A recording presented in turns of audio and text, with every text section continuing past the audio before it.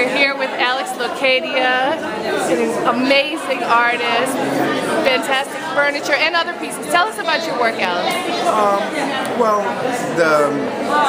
the work I was doing earlier was it was based on what if, and basically on the design tip, it was like if blacks had come to this country as other Europeans with their culture intact, what would black modernism look like?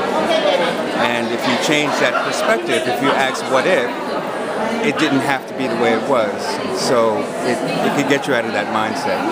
So a lot of the work was about that. And it's just evolved. And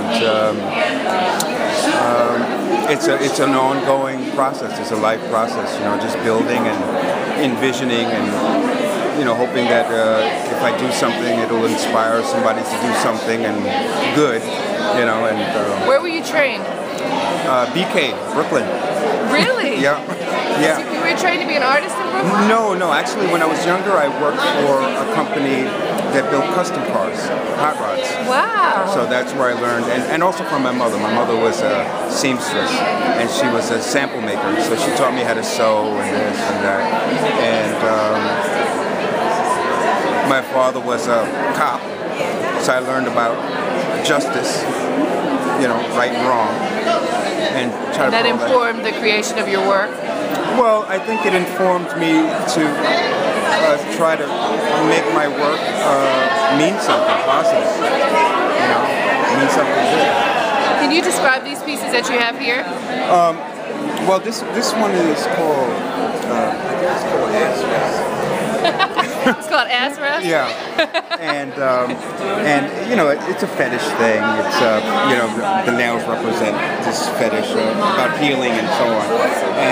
And you can use it as a chair because because they come out. You better not touch the art, even though it's yours. So that comes out. Okay. And this piece over here? And this piece here, I did a bunch of work for the first Batman. For the first Batman movie? Yeah. Okay.